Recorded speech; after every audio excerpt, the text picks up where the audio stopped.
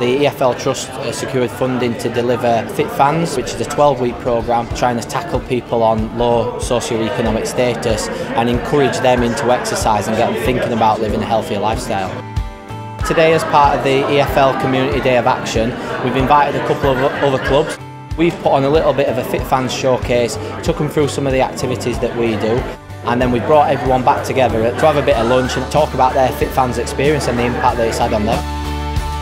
It's so important to remind people of how much the EFL, how much football clubs have impacts in communities. I was inactive, very overweight, unhappy. I've definitely achieved so much and I'm very grateful to this club, I really am.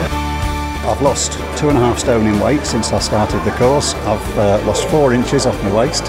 I've become incredibly active in comparison to where I was.